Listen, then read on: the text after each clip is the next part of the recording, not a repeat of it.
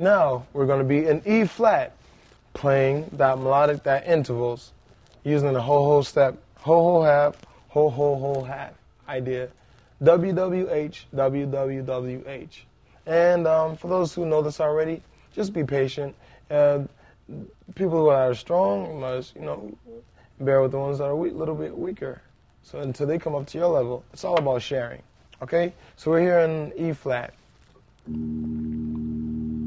Now, once again, we're going to call this E flat just typically because in gospel music, we do. We don't read sheet music. We just play by ear. So now, depending on which side of the country you're from, or if you are reading the sheet music, the notation of the key signature, this is E flat because you're on E. This is E here. In correspondence to E, it's right below, which is flat. Or if in correspondence to D, it's going to be sharp because it's right above it. So sharp makes you go up, flat makes you go down. So to this one, to this key here, it's either sharp or flat.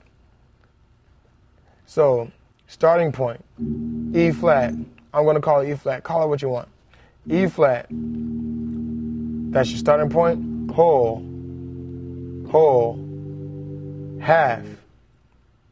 That's the half step there. Whole, whole, whole, half. So your starting point once again, going to skip this here, go to this key. Start, whole, whole, half. Whole, whole, whole, half. Once again, play with it until you find like your best way of fingering. There is a certain technique and a style. We'll get into that later of which fingers to use. But as you're beginning, just play with it. You might hear a song that you, maybe off the radio or something. I don't know, I think that's Rihanna or somebody. But you just play around with it. You might hear some things that you've heard before as you go up and down the scale.